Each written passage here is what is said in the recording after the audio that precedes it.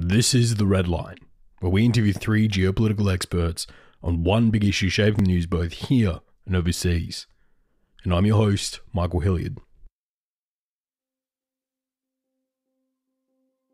$50 million. Well, $47.8 million to be precise. That's a lot of money to you and me. But let's put it in some context. That's one apartment block in China. That's less than what the US government spends on paper clips each year.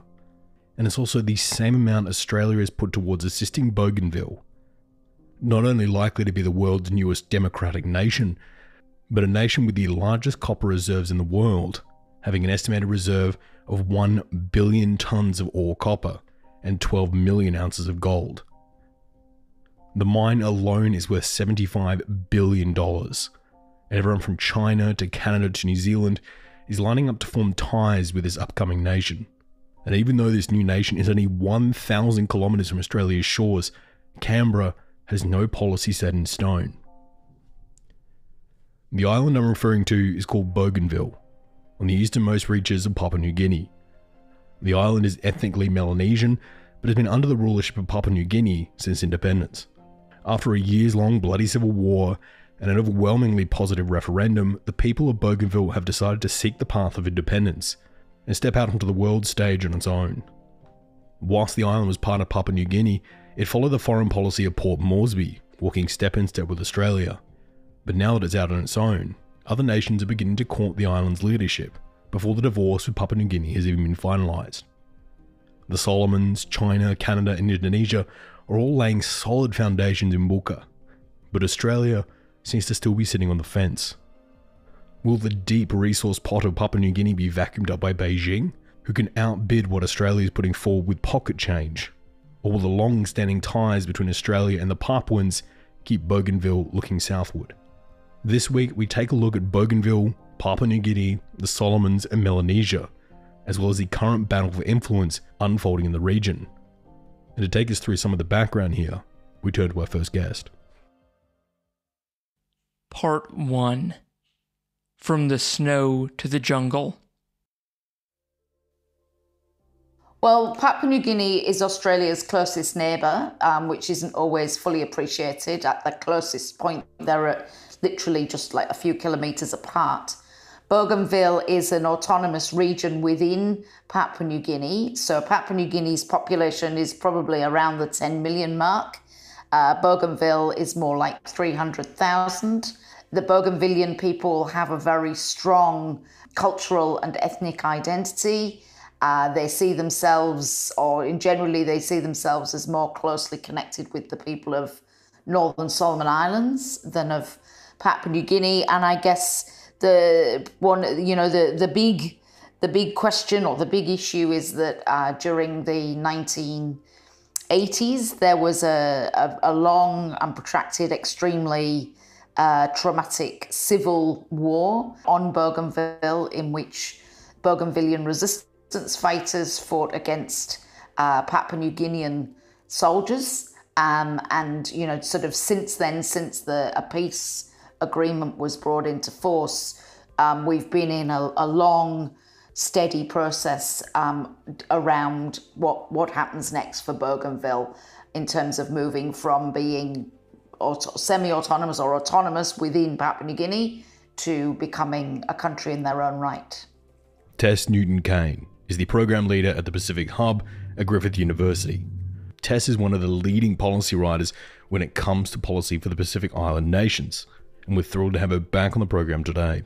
Okay, so Papua New Guinea is a big country with extremely diverse culturally and socially, and it also has extremely challenging topography, both in terms of rivers and mountains and goodness knows what else. So the reach of the nation state is severely limited in Papua New Guinea.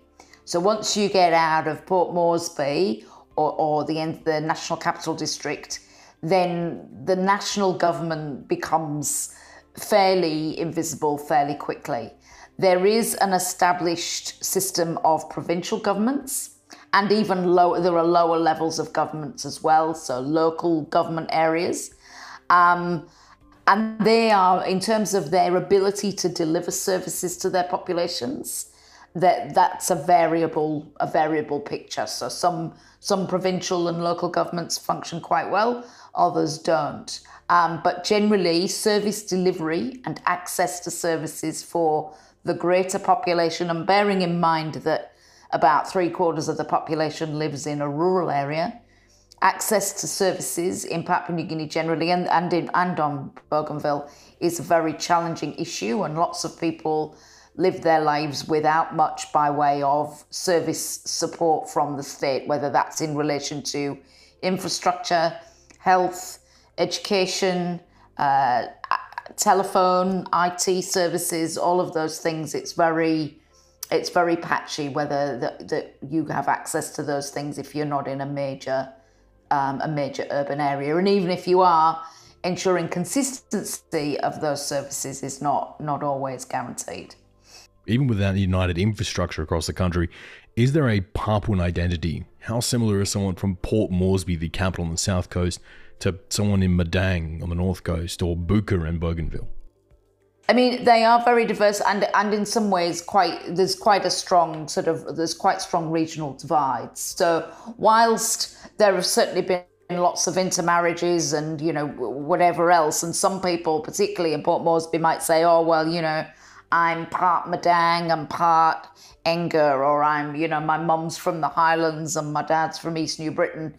Once you get out into the regions, then no, people don't have that sort of mixed heritage. And so, yes, the people from Buka and the people from Madang would consider themselves as different as the people from Madang would consider themselves from Australians or Americans. They really are very, very different, very ethnically diverse, linguistically separate. So as with most Melanesian countries, Papua New Guineans will often speak 3 or 4 languages, but it's not beyond the realms of possibility that you could have, someone from Buka and someone from somewhere else in Papua New Guinea in the country and them not really have much of a language in common except possibly some English, depending on how much education they've had.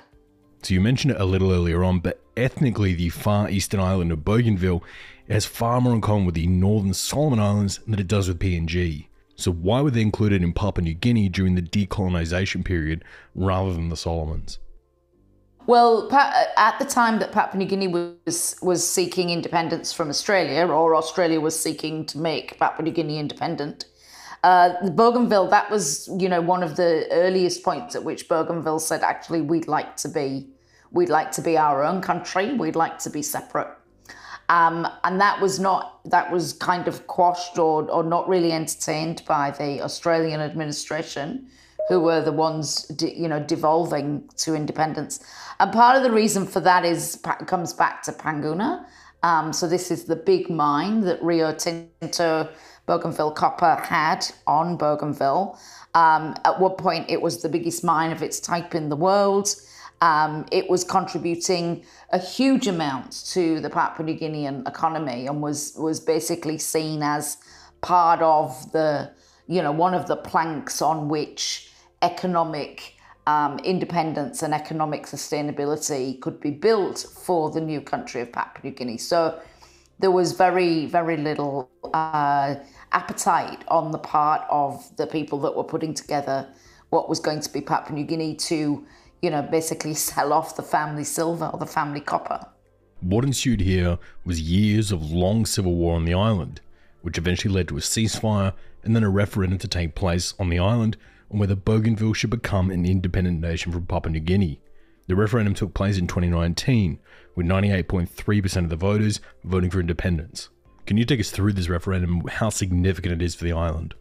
Well, there wasn't a choice, really. The Bougainville Peace Agreement stipulated that there had to be a referendum on independence by, 2019 was kind of the last possible time. It could have gone into 2020, but given what happened with COVID, it was probably just as well. It wasn't delivered, or it wasn't delayed, but 2020 was when it had to happen, and it was decided to have it at the end of 2019 so that it didn't get caught up in the next round of provincial and presidential elections on Bougainville. So that was always the plan, as part of the Bougainville Peace Agreement, that there would be this journey towards a referendum. There were several aspects to what needed to happen. So basically, the weapons had to be surrendered, and a large number of weapons were surrendered and secured, buried in concrete vaults. There had to be a program of sort of awareness raising and civic education about what independence might mean and how a referendum might work, how a referendum works, how it's different from other types of elections. So there was a fair amount of work that was needed in order to get the roll fully correct, make sure that everybody who was eligible to take part in that referendum was registered and able to do so. So it was quite a long process, eventuating in this referendum that we saw take place at the end of 2019. And I mean, I think one of the issues about the Bougainville Peace Agreement was it sustained for 20 years, and looking across the globe, that's not something that's always very common. Often agreements that are secured in environments such as this can be quite fragile, and we often see reversions back into, or sort of slipping back into violence. We didn't see that in Bougainville. That's not to say there weren't ongoing tensions, and there weren't possibly some very small skirmishes, but nothing like a reignition of the civil war. And were other countries like Australia and China pushing Bougainville to seek independence, or was it a very homegrown independence movement? And why was Bougainville's independence movement so successful as compared to New Caledonia's independence movement, which voted no and voted against independence from the French?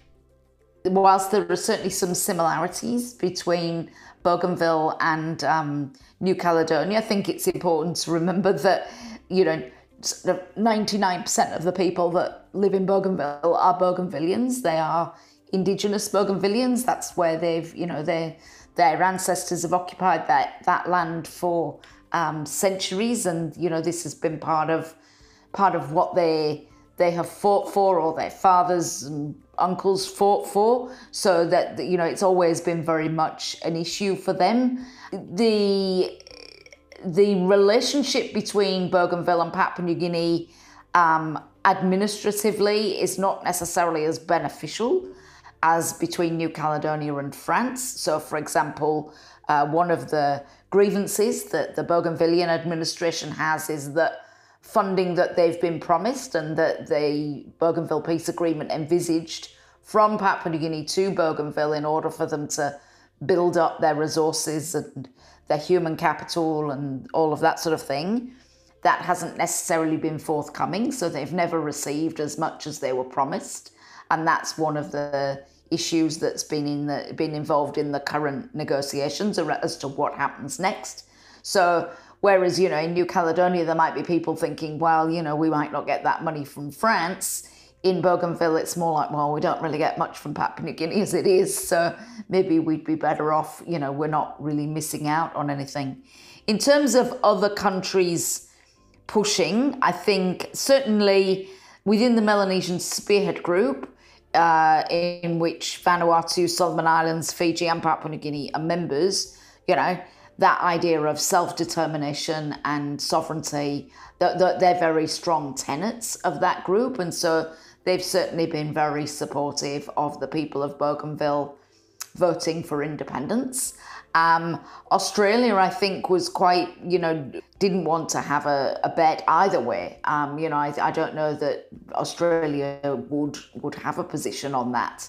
Certainly I didn't get any sense that there was a particularly strong Australian push for Bougainville to become independent. So, I think it's just too overwhelmingly conclusive to put it down to much other than a very strongly rooted historical and cultural belief that we are our own people and we want to decide our own destiny. Well, obviously PNG is still drawing out this process at the moment, and we'll discuss that further in the episode, but when Bougainville does gain its independence, who is it likely to turn to for allies? Well, I think it's an important question. I think for the people of Bougainville, that question is important, but there are other questions which rate more highly. So, for example, and we've seen quite recently references to, a real lack of human capital within Bougainville in really critical sectors, particularly health and education. So I know that there's already moves to start training up lots of teachers, because currently the teachers that work in Bougainville are predominantly mainland Papua New Guineans, and so they may decide to move on. They may not want to stay in Bougainville when Bougainville becomes an independent country. The same applies in the health sector. So in terms of what people on the ground want for themselves and their families and their communities, I think they're going to be focused much more on, are we going to have enough teachers? Are we going to have enough doctors and nurses? Is there going to be infrastructure? All of that sort of thing. How are we going to maintain our livelihoods? Issues of who are we going to be friends with are possibly of a secondary concern, but obviously are still connected to that, because it may well be that Bougainville will require some foreign assistance. And in a recent budget, Prime Minister Marape made it clear, or declared or said, that he was happy for Bougainville to have its own conversations with development partners, which basically means if Australia or the US or China or Japan wants to talk, as a development partner for Bougainville, they don't need to go through Waigani first. They can have a conversation directly with the government in Bougainville.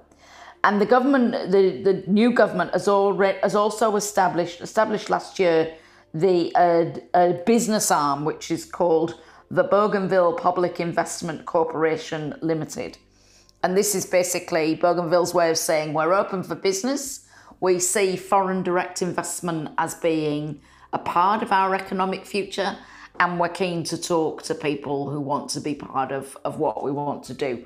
And the first cab off the rank, or one of the first cabs off the rank, is a joint venture with South Korean partners across, which envisages investments across a range of issues. So, there's going to be more of that. So these conversations are underway, are ongoing, and certainly Bougainville would be looking to develop those relationships.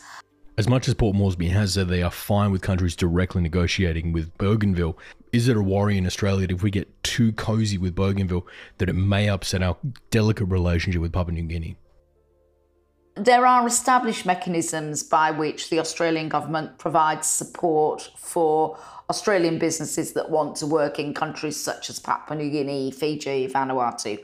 And there's no reason why those mechanisms can't be extended or refined to encourage Australian companies to look at what the investment opportunities are for Bougainville or in Bougainville. And I'm sure that will happen.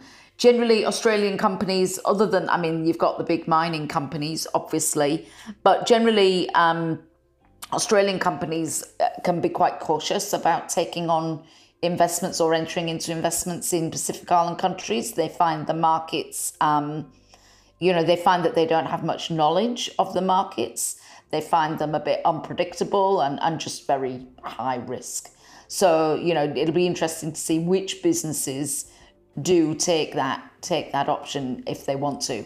In terms of Australia's relationship with Papua New Guinea, that kind of assumes that Papua New Guinea's position is that they don't want to let Bougainville go, that they want to hang on to Bougainville.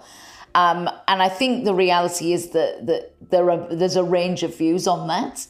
And whilst, yes, there are some people that don't want Bougainville to go, that sort of think, oh, but, you're one of us and we want you to stay. There are other Papua New Guineans that are very sort of, yep, off you go. If that's what they want, then, they voted and good on them. They fought for it and they've maintained this peace, and they sort of kind of deserve that reward. There is a concern in Papua New Guinea and possibly within some of the policy and strategy community in Australia that if Bougainville goes, it will kind of have a bit of a domino effect and other Papua New Guinean provinces will seek to secede. And certainly New Ireland has been kind of, with Julius Chan, has kind of pipes up about this on a semi-regular basis. So there is that sense of, if one goes, will that spark the more, others wanting to go? It's really hard to predict what that would look like. Certainly the ones with, resource endowments might think that they're able to go out on their own, or they might use it as a way of, they might use the Bougainville experience as a way of seeking to exercise greater influence at national level, maybe look for greater devolvement of funding or authority. So, I mean, there's no question that there could be wider impacts throughout the rest of Papua New Guinea by Bougainville taking that path. Right now, Australia spends only $50 million a year on Bougainville, which in foreign policy terms is really a drop in the bucket. Should Australia be drastically increasing their spending here in Bougainville to get in early before they start forming ties with other nations like China? Oh, look, I think it's important to remember that Papua New Guinea is the largest recipient of development assistance from Australia. And in terms of two-way trade, Papua New Guinea is the biggest benefactor of that. It's very, very focused around the resources sector, and that is problematic because it does mean that other sectors are underdone in Papua New Guinea, particularly the agricultural sector. Certainly, Australia has huge commitments, both through at the state level, through NGOs, through philanthropy, through all sorts of things in terms of investing in social infrastructure, particularly around health and education, gender programs. It's hard, it's hard to make an impact on a country that big. And the other thing to remember is that Papua New Guinea, Papua New Guinea generates a lot of revenue on its own, so it doesn't, the amount of aid, the aid as a proportion of the overall revenue or the overall GDP of Papua New Guinea is really quite small, certainly as compared with other countries. So the issues as to why there are no medicines in clinics or books in classrooms or, bitumen on the roads, it's not all about, oh, well, we just need to put in more money. There are some other really quite structural issues around governance capacity, around corruption, around just a lack of the appropriate human capital and, political will that mean that, whilst there might be money available, actually getting it to where it needs to be or getting what it buys to where it needs to be is just a huge, huge challenge in Papua New Guinea. So Port Moresby is dragging their feet on announcing an exact date that Bougainville will gain their independence and how that process will go forward. Why are they dragging their feet, and are they hoping something might change on the ground here? Yeah, so it's a huge. This is the $1 million question. The terms of the Bougainville peace agreement are really tricky in this regard because they do say that in the end, it's all got to be worked out and have a plan and a roadmap, and then it goes to the Papua New Guinean Parliament. So it's not the government, it's the Parliament, and it has to be voted on there. And that then determines what happens. Now, that was kind of, how that got in there. Tony Regan has, his own thoughts about how that got in there. The fact is that it's in there. If the Papua New Guinean Parliament was to say, no, we don't accept it, you've got to stay, legally, I guess they're within their rights to say that because that's what the agreement stipulated.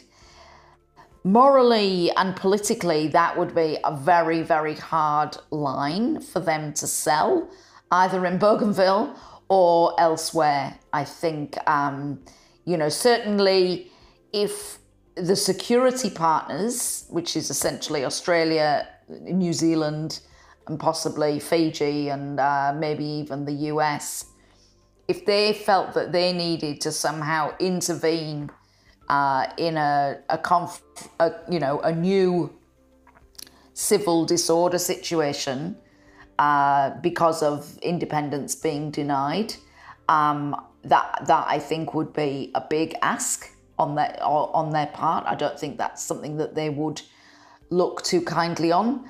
I think it would, if Papua New Guinea were to take that position, it would be considered quite odd by other Pacific Island countries, particularly the ones with whom they see themselves most closely aligned, which is Solomon Islands and Vanuatu, and to a lesser extent Fiji as Melanesian countries. So I think that would be, it would be they would find that quite strange. And, obviously, if we just see this kicking the can down the road, so for example, we've got elections coming up in Papua New Guinea, nothing's going to happen in relation to the Bougainville situation before the elections. I think it would be very strange to expect that it would. But Toarama has made it very clear that he is not going to allow this to become the never-ending story. He's made it very clear what he wants in quite trenchant terms.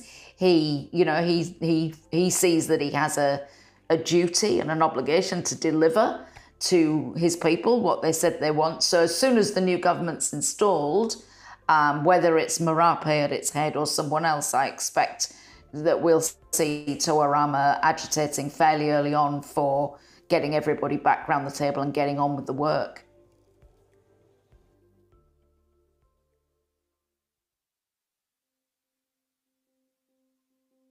So what should Papua New Guinea do here going forward, now that Bougainville has voted for its own independence? If it lets Bougainville proceed down this path, it risks other parts of this decentralized nation of Papua New Guinea, a nation so large it would stretch from London to Estonia, breaking apart even further, adding fuel to other independence movements throughout Papua New Guinea. On the other hand, if they try to prevent Bougainvillians departing and break international conventions, Port Moresby risks the wrath of partners in Australia, Melanesia, the US, and even China. So how will Papua New Guinea tackle this complex issue? Well, to figure that out, we'll turn to our second guest. Part 2. Searching for copper and finding gold. Papua New Guinea is comprised of 836 languages and about 6,000 to 7,000 different, clan and tribal groups. Bougainville is one of those groups, and within Bougainville, there are also different groups within Bougainville who have different dialects and languages as well, in terms of different settings that they are in, and there's a similar thing to other parts of Papua New Guinea. Whereas for instance, if you go to the highlands of Papua New Guinea again, you've got that sense of highly diverse people, despite the fact that they are from the highlands of Papua New Guinea. Bal Kama is a professor of international law at the Australian National University, specialising in the relationship between the arms of government under Papua New Guinea. Bal has written numerous fantastic works around this subject, and we're thrilled to have him join us today. When the Germans and British government, and later the Australian government, when they first came, they were thinking that they could easily colonize the country and impose a more centralized uniform system. But they realized that Papua New Guinea is definitely complex, and a central government doesn't work. And so that was a struggle during colonialism. And when the Papua New Guinean leaders, when they took over the country in 1970, or from late 1960s up to 1974, when they were drafting the constitution, they deliberately decided to create a decentralized system, recognizing that you can't govern this highly diverse, highly fragmented society with a central authority. You have to decentralize power so that people who have been independent previously to colonization can feel that they are still in control of their destiny. They're still in control of decision making, and they have leaders within the local level who can take responsibility of their own people while being part of a central system or a unified nation. And so that struggle of trying to unite the country and recognizing the diversity continues, and the government system is in place, the decentralized system. So if these differences between Papua New Guinea and Bougainville have been existing for decades now, why wait this long to have the independence movement in the referendum? Why not split this up 20 years ago? There was the efforts made in the 70s for Bougainville to be an independent nation. In fact, some of their leaders, led by Father John Momus, who later became the driver of the PNG constitution, and who was the president of Bougainville, or who was the former president of Bougainville. He was really pushing for Bougainville's independence at the UN in the 1970s, and prior to Papua New Guinea gaining the independence. And then obviously the international community, the UN, didn't give that mandate. So when he came back from that with his leaders and with his ideas, and also recognizing, also the Papua New Guinean leaders at the time, recognizing that this issue of decentralization, giving a sense of autonomy to the province to operate, is important to prevent further sort of fragmentation, created the decentralization system. And that, in a way, creates a compromise for provinces like Bougainville to not be pushing hard on their need to be independent.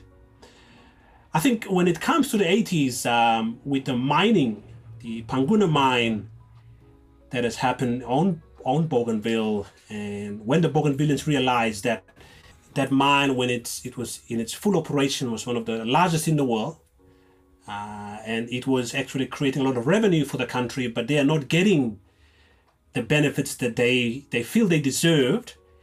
Obviously, that created that sense of resentment, resulted in that conflict with the Papua New Guinean government. Consensus that was reached for the unity of Bougainville and rest of Papua New Guinea became a contentious point, in that one of the factors, the mining royalties or the resource royalties, were not evenly distributed or were considered to be unfairly distributed. And that is a point of contention for other parts of Papua New Guinea at this present time as well. And I think for Bougainville, with that conflict and the losses on both sides, and the peace that came into play in 1998, I think it does take a bit of time for people to get over the conflict, get over the losses, and really get the emotional part out of it, and really, I think, feel like they could make a reasonable case to Papua New Guinea, and when that time is right. And I think that resulted in the referendum that we've seen recently, in that they feel that was the right time. But the other thing that's important was Papua New Guinean leaders who were willing to work with Bougainville. And I think the previous leaders were focusing more on the peace agreement and the peace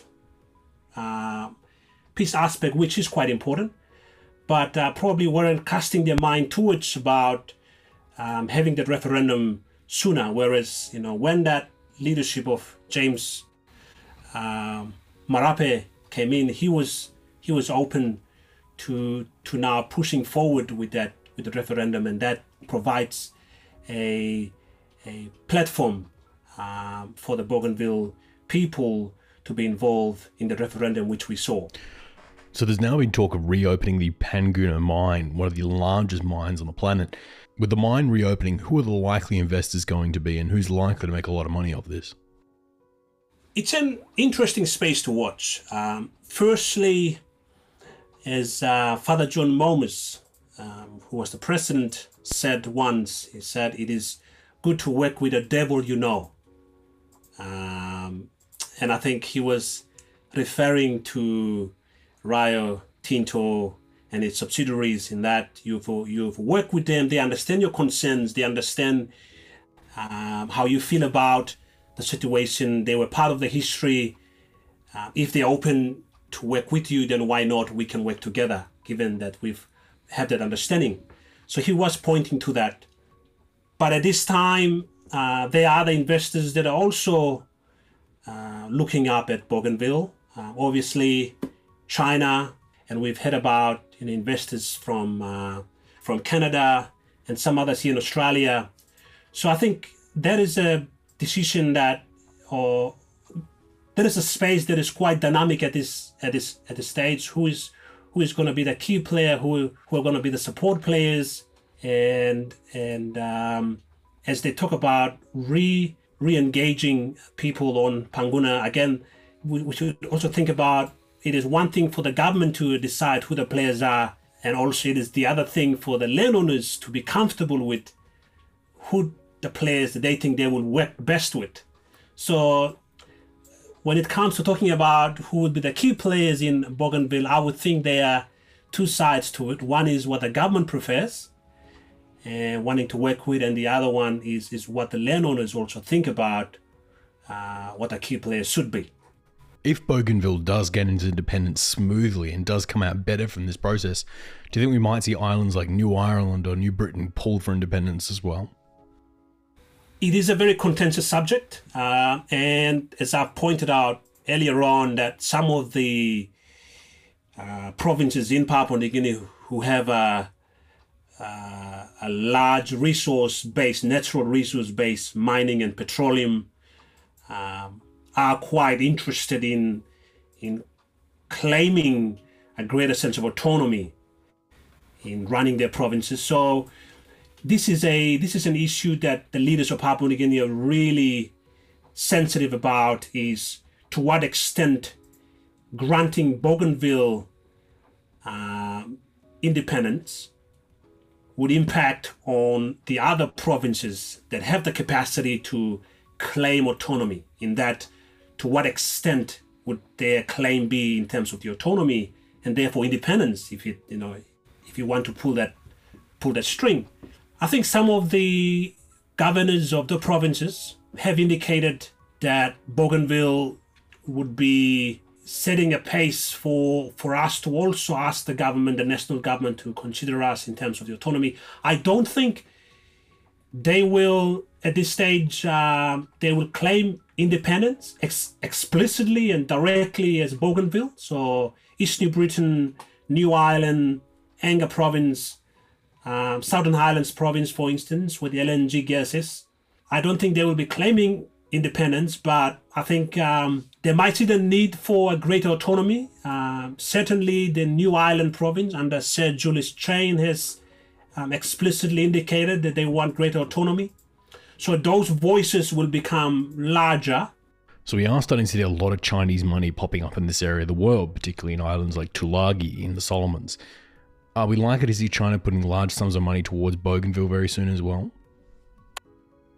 I think some of the pioneering leaders of Bougainville, and who are still alive and have ongoing significance in leading the Bougainville towards its path of autonomy and towards its claim to independence, also have good relationships with China. And they have, for instance, have official capacities dealing with, on behalf of Papua New Guinea, engaging with China. The current leadership in Bougainville is actually open to developers coming in. Doesn't really specify who the developers are. If anyone is interested to build Bougainville up, and obviously in the post-conflict state, as you would understand, a post-conflict nation is, or post-conflict settings are always in need for infrastructure development and other things, which China as a big funder for projects in the region. I think there will be a reception in Bougainville for them. To what extent whether they would match the Australian sort of presence, or they would go above and beyond that. It's a question that I don't think there's an easy answer to it, because obviously much of the things that China does is not clear for us to make some bold predictions. But I think the atmosphere, the leadership, and the context in Bougainville would be open to developers, to partners that they would consider would be useful to developing their provinces and building trade linkages and going to investments in their provinces. So, and that clearly puts China in the light.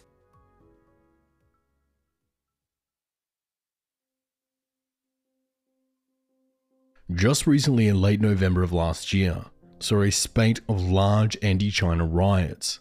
See, the government of the Solomon Islands, following a trend we see right across the globe, switched their recognition from the Republic of China, Taiwan, to the People's Republic of China, China.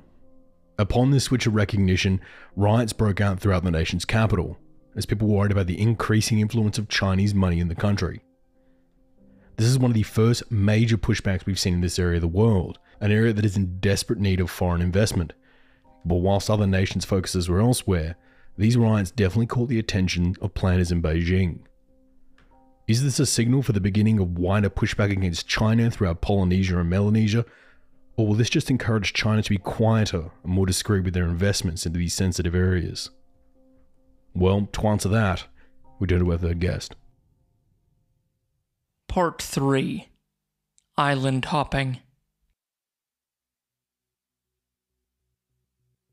Really at the heart of Australian engagement in the Pacific, certainly with much more emphasis in the last 5 years, is the idea of partnership and agency, not colonialism and paternalism.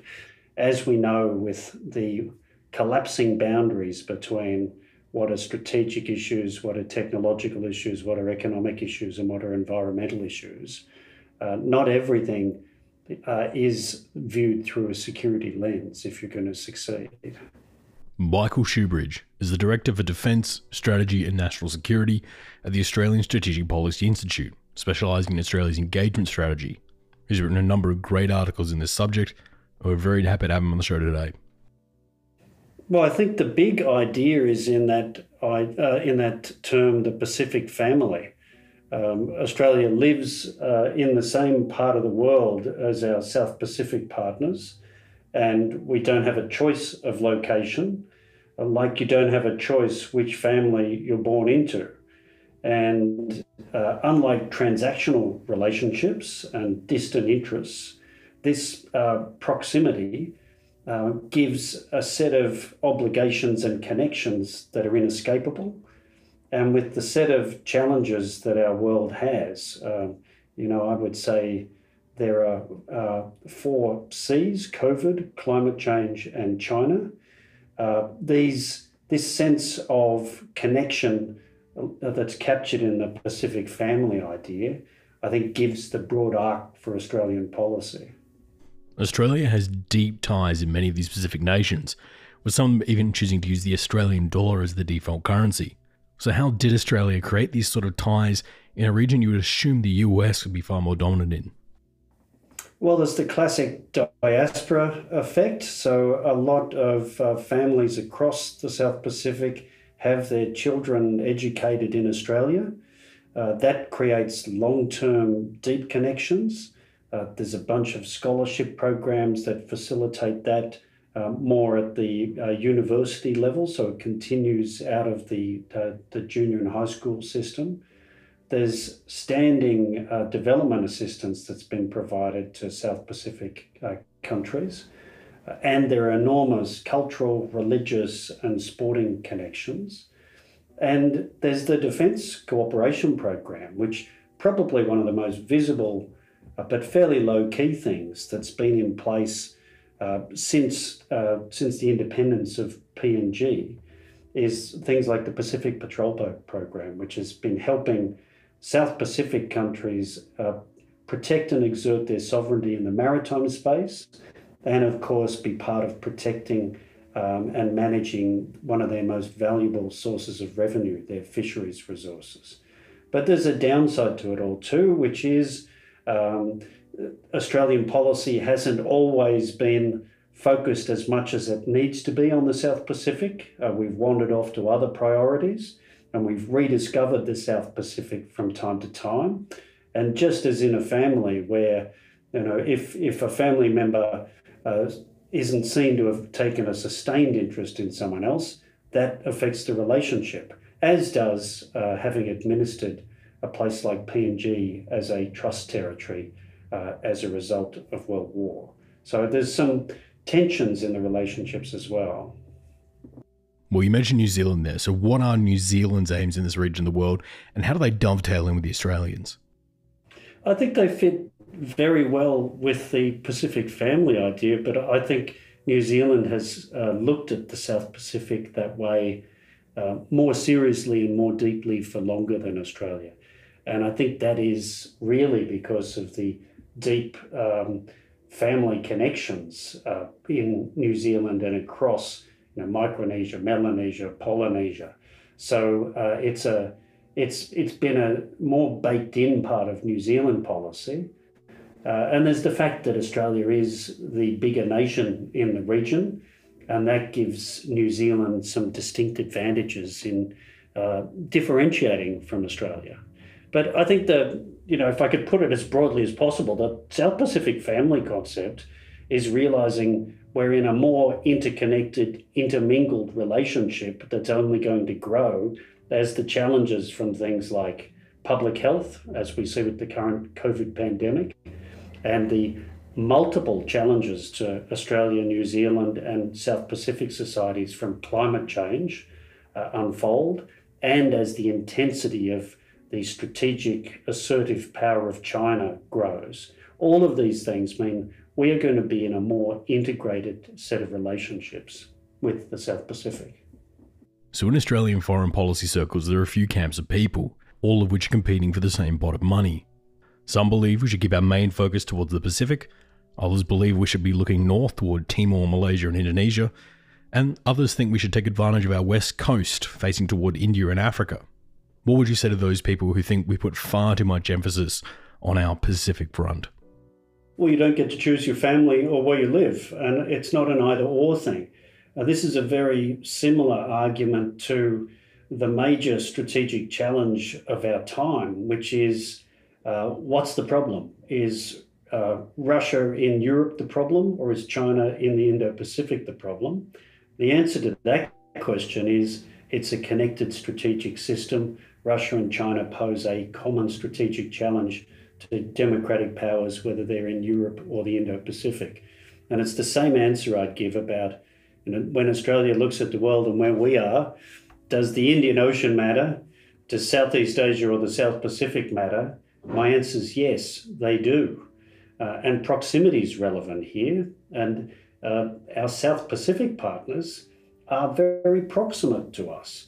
Same explanation for the abiding deep relationship with Indonesia. It's like, if you speak to a real estate agent, what do they tell you is important?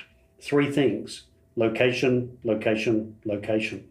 So as it stands today, Australia has only set aside $50 million for investment in Bougainville, which effectively is nothing, particularly to Beijing, who views $50 million as less than pocket change. Are we likely to get financially muscled out by Beijing if they see any interest in this region? This isn't a matter of the victory goes to the highest bidder. Small Pacific states have an absorption capacity that's limited, and some of the scale of money and investment that might pour in for quite self-interested purposes from China is simply beyond the needs and beyond the absorptive capacity of the South Pacific. So Australia doesn't need to outbid China in dollar terms. We need to demonstrate everything we're saying about the Pacific family, that other relationships might be transactional and for their own purposes, but we have a sense of a shared future, and we mean it. So when we do something with Bougainville, it's sustained and it's not just for our transactional purposes. And I think that's a compelling way of thinking that is quite distinctive from the bidding war concept that we see people talk about. Well, if it's not the bidding war that influences countries' decision, what pushed nations like the Solomons to switch their recognition from Taiwan to the People's Republic of China? Well, I'm not discounting that some of the elites certainly like the bidding war. I saw, that statement of the Vanuatuan foreign minister a little while ago where he said something pretty much, well, let me paraphrase him, but it was to this effect. Look, we love Chinese interests in our country and in our region because they make us a whole lot of offers and they compel our other longer term partners like Australia and New Zealand to make counter offers. And so this is very good for us. Now, that can be quite a widespread view in the political levels of South Pacific countries, and it's understandable, partly because of that periodic inattention that I spoke about from Australia and our South Pacific partners.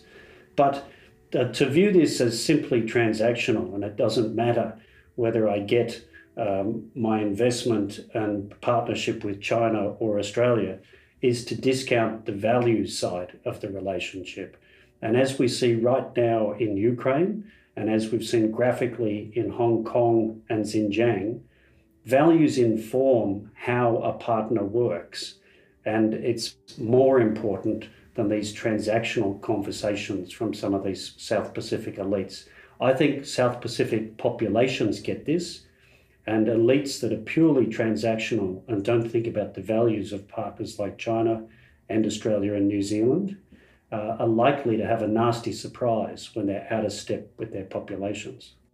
So do you think this is going to be a continuing trend? We're going to see more nations switch their recognition from the Republic of China to the People's Republic of China going forward? Well, there aren't many left, but I think this is now a bigger question.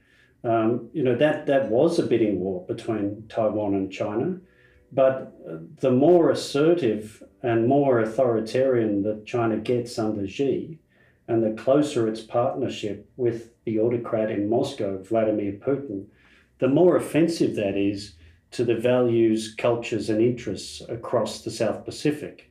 And elites that don't understand that and connect to their populations will be in trouble. It's like here in Australia. China policy has moved so rapidly and so deeply, not because of a cosy conversation in the parliament between political elites, but because of a population level assessment of how China is operating under Xi. So in democratic systems, the population's views matter more than the elites. And elites that forget that end up in trouble or out of office. So as it's shaping up at the moment, it seems that China and Australia will be the big influences inside Bougainville going forward. But why aren't we seeing Indonesia getting more involved, with them being so close to the island? I think when Indonesia looks across at Melanesia and Micronesia, it looks at it through the lens of Irian Jaya.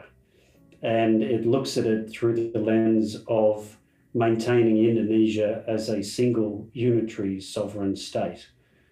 East Timor, I think, was a jarring experience and played to an underlying fear in Indonesian leaders and people about holding that massive fragmented archipelago together. And so Irian Jaya is certainly their major lens for engaging with the South Pacific. That means I don't think they see a leadership role for themselves there, because it's hard to see how they've managed Irian Jaya as a beacon of hope, as a leadership model for their engagement with the rest of the South Pacific. So I think it's mainly a defensive, protective mindset that they bring to their engagement. Well, does the US have a policy on Bougainville, or is this something they will likely delegate for Australia to keep an eye on? Well, I think just as the US has realised that it's not sufficient unto itself in the world that we're living in, Australia realises it's not sufficient unto itself in relationships in the South Pacific. In fact, the democratic world's model of engagement is not to divide the world into spheres of influence. That's actually the model that Xi and Putin told the world they wanted to see when they met just earlier this year on the 4th of February in the margins of the Winter Olympics. So it's not a competitive environment between democracies in the South Pacific. And the reason that Australia is in the Quad with India, Japan, and the US, and the reason that we're in so much of the multilateral architecture across the South Pacific and broader Indo-Pacific is we like to have positive partners that are working with an underlying similar value set and common interests, and welcoming the US, New Zealand, Japan, Taiwan, India in engaging with small island states in the South Pacific is absolutely in our policy interests. And what do you think China's big goals inside Melanesia are? What countries do you think they're going to be putting the majority of their focus towards going forward? Well, I think it's the resource vacuum cleaner, and that's not new news. So it's fish, forestry, and other resources. And then strategic location. We know that the South Pacific was a sought-after strategic location during the Second World War. We know it was a big part of the Imperial Japan war plan to establish a standing military presence in the South Pacific. This is why some of the big battles, why is Iron Bottom Sound called Iron Bottom Sound? Because of the amount of shipping sunk there during the Second World War. This is why there were some of the fierce battles in places like Bougainville. It is a strategic location to exert military power and prevent others from exerting military power. So that's a goal as well. So it's resources and strategic location. And people-to-people relationships come right at the bottom in the Chinese hierarchy of engagement, despite the bromides about mutual respect and win-win outcomes.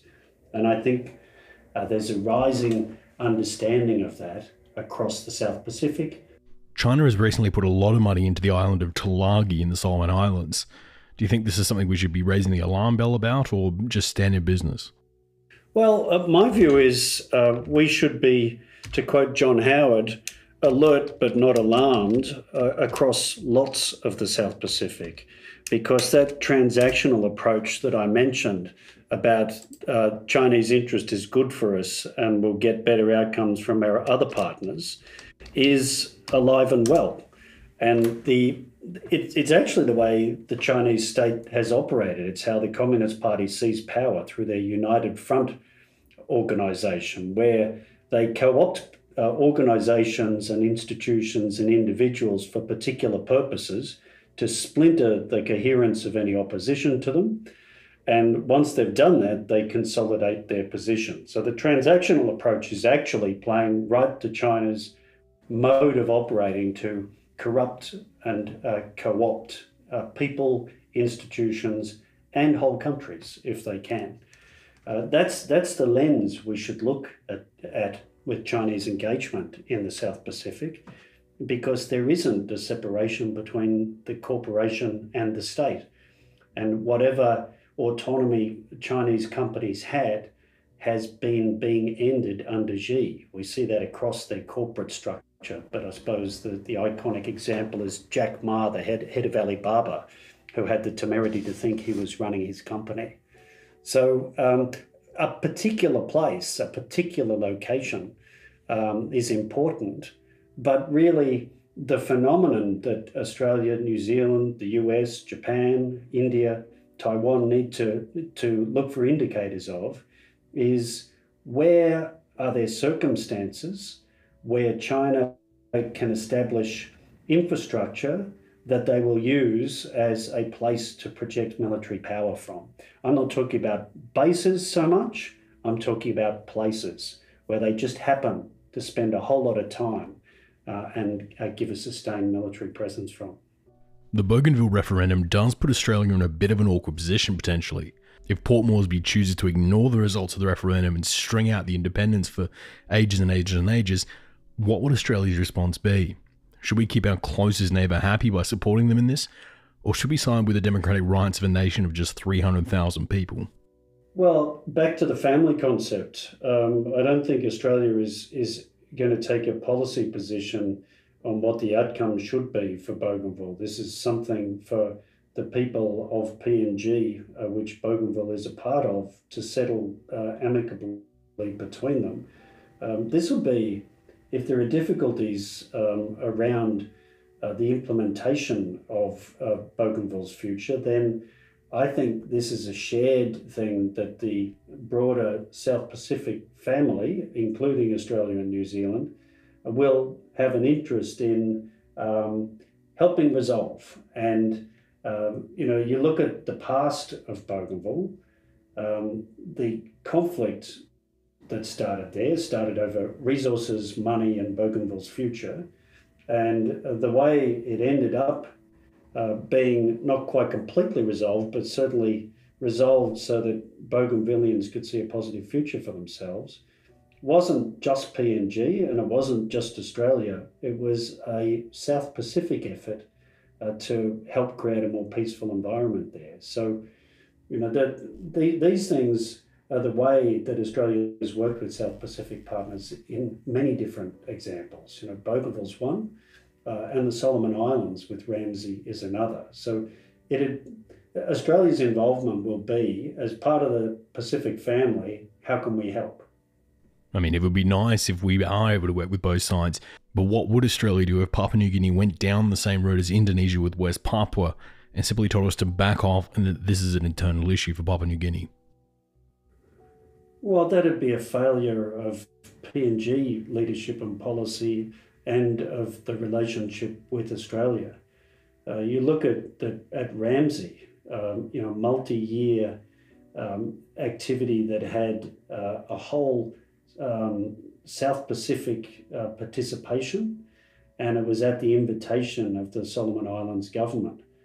So that when they had their recent insecurity, it was the simple thing for the Solomon Islands leadership to call Australia and ask for assistance. That's the kind of partnership that we need to create, and it isn't created by a failure of national policy, whether that's in PNG or Australia. So the future of Bougainville is a really difficult political, cultural and economic issue. The simple fact is it's hard to see a small state like Bougainville being sustainable by itself. And so there is a logic, even if that's not fitting beautifully with the politics and the history, of being a part of PNG, absolutely. So it's good to have aspirations, but aspirations need practical, feasible implementation. And I suppose that's the risk about fast money transactional promises from a distant power like China. I mean, culturally, they are far closer to the Solomon Islands than they are Papua New Guinea. What would happen if they looked to join the Solomon Islands rather than gain their independence? And is that an option on the table for Bougainville? Well, again, I'd be a bit focused if I lived in Bougainville and in the Solomons about the practicalities of that, starting with the economics. So, I think a relationship between the Solomons and Papua New Guinea would be viable in that circumstance, but how viable is the resulting Solomon Islands economy and political entity? So, I think I always think that the policy and aspiration is the easy bit, the practical implementation is the hard bit. And returning to what I said towards the beginning, when you look at the challenges that small island states in the South Pacific face, whether it's COVID, climate change, or the fact that China's projection of power means strategic competition has come to a place near them, managing this as small political entities without a deep sense of partnership with others would be a mistake. Obviously, recently, China has been using financial means to gain influence in these regions. But do you think China's watching what's happening in Ukraine at the moment and using that as a possible blueprint for Taiwan going forward? Well, I think the right lesson for the leaders in Beijing is to look at the incredible galvanizing effect of powerful democratic countries from the pursuit of change through conflict that Putin is inflicting on the 44 million people in Ukraine. So if Beijing would like to further unify the powerful democratic world against it, then the best way of doing that would be to do what Putin is doing in Ukraine against the people of Taiwan. I think that's the lesson they should take. The amount of strategic change in a way that reinforces democratic powers, cohesion and values that Putin has achieved since he began his war in Ukraine is striking. But Australia and the US can afford to sanction Russia. We don't do a lot of business with those guys. Can we actually afford to sanction China? There's going to be economic blowback because of the way these two particular authoritarian regimes want the world to work. And if we don't agree that the world should work that way, there are economic consequences for everybody. And you can see when it comes down to actual values and how the world works and finances, world leaders choose values every time. If anyone hasn't read the German Chancellor Olaf Scholz's speech from the 27th of February, they should, because it shows that in action. So the economics are interesting, the values are compelling. And my last question, what do you see as the big issues for Melanesia going forward over the next 5 to 10 years? I think it's the challenges, the 4 Cs. It's COVID, which is still not over, and it's leaving enduring economic and social damage. Climate change, which we can see right now. I'm sitting here in Canberra only expecting 40 millimetres of rain today, while much of the East Coast is expecting 200 millimetres of rain. That's coming on the back of a flood not so long ago and a national bushfire season before that. And the countries of the South Pacific know this even better than I do, sitting here in Canberra. So the cumulative effects of climate change, COVID and aggressive Chinese power, combined with a much stronger, more cohesive set of relationships between democratic countries, and I include the South Pacific there.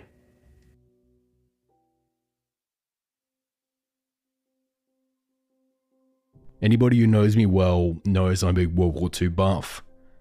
And looking at all the maps this week, many of the key battles and turning points of that war continue to stick out to me as important areas today.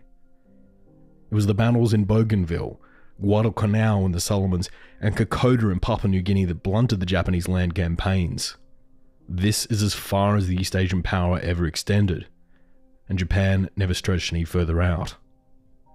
Fast forward almost 80 years now, and it's Chinese influence that's now spreading out from East Asia, not by tanks or aircraft, but by economics. Will these key island chains that have already begun protest against Chinese influence be the far reaches of the East Asian influence once again? Or is this the beginning of a new charm offensive into these small Pacific states? This is the question Australia has to ask, and the time is running out to answer it. Thank you for tuning into the show this week.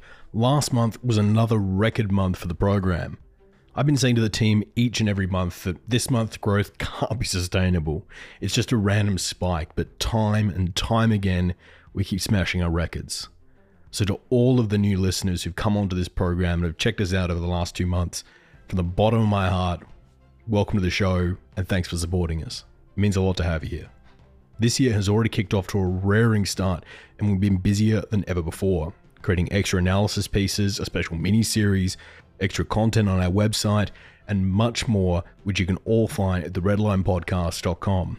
If you want to be alerted to everything right away though, you can keep up to date with everything we're doing on our Reddit, Twitter, Instagram, Facebook, Discord, and TikTok on the handle @theredlinepod. Or you can follow me on Twitter on the handle @MikeElliottOz. Oz is in Australia. This episode is dedicated to friend of the show, Gary Anderson, who is the latest Patreon to sign up as of time of recording. This show is only possible with the support of our listeners like Gary, who donate a small amount of money each month to help us keep the show going, and we cannot thank him enough. If you feel you could spare a couple of dollars, we'd greatly appreciate it. So Gary, this episode on Bougainville is for you. As usual, here are our 3 book recommendations. The first is A Death in the Rainforest by Don Kulik, for a look at the various cultures of Papua New Guinea. The second is Bloody Bougainville by Chris Glatt, for a look at the importance of Bougainville during the Second World War. And the third is The Arc of Instability by Matthias Emmerer for a wider look at Melanesia. I want to say thanks to this week's guests, Tess Newton-Cain, Bal Kama, and Michael Shoebridge. All of you are fantastic to have on the program. I also want to thank my staff, Owen Swift, the producer, Wade McCaw, our incoming producer, Perry Grace, Daniela Zivella, Andrew Garbery, and Robbie Sutton, our research assistants and writers, Mark Spencer, our second voiceover artist, Ross Crabtree, our media specialist, Joe Hawthorne, our audio cleaner, Marissa Rafter, our videographer, Nick Much, our field correspondent, as well as Jonah Gunn, our new production assistant. I'm incredibly proud of this team and looking forward to all the great things coming up. The Red Line will be back in another fortnight with another international episode. But until then, thank you for listening, and good night.